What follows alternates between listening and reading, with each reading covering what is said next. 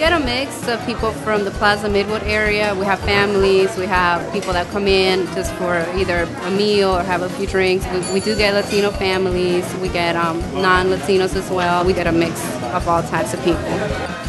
Charlotte was in need of a big Cuban restaurant that can put together music, food, drinks, happiness, a little bit of our Cuban culture. So we actually have Havana nights on Fridays. We have live music, so we bring a little bit of everything. We opened in 2008. Our main concept was the fusion of like Colombian and Peruvian cuisine. Definitely the rotisserie chicken is what people come to the Pio Pio because it's very good seasonally marinated. On the weekends and Sundays, it's usually the day out for the Latino community and their families, and so we usually have a really good business and see a lot of different families. Latino community clientele keep growing and growing. Charlotte is now very diversified, especially the central area.